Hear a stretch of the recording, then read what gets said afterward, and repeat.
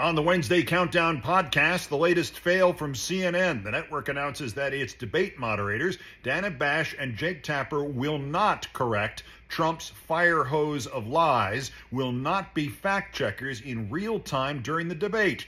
Sure, if Trump announces he won in 2020 by 11 billion votes, they may scold him and they may put up some sort of Dana Bash custom shrug emoji, but otherwise Trump can say whatever the F he wants. In fact, if Trump says Biden is responsible for the deaths of citizens at the hands of undocumented immigrants and should go to jail, they're not going to fact check that that's false. If Trump says that he, in fact, has been proved to be a mental giant, whereas Biden has been using some sort of, miracle drug that we should all get to improve his performance in the debate, they're not going to fact check that in real time either.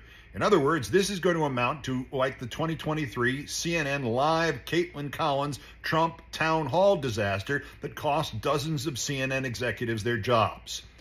At least we can look forward to that part of it. Also, no matter how badly CNN screws up the debate, we'll be live on YouTube afterwards with live coverage of what happened, or if Trump fails to show up, what didn't happen. As for now, all this is on the Wednesday Countdown podcast, now live wherever you podcast.